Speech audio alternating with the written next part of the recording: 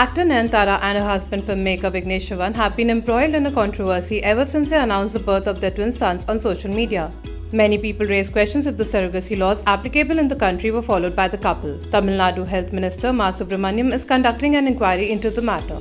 Now, a new report has surfaced which claims that in an affidavit filed by Nayanthara and Vignesh, they have mentioned that the surrogate through which the twins were born is a relative, which is in accordance with the law. For the unversed, commercial surrogacy is banned in India and the surrogate should be at least married once or should have her own child.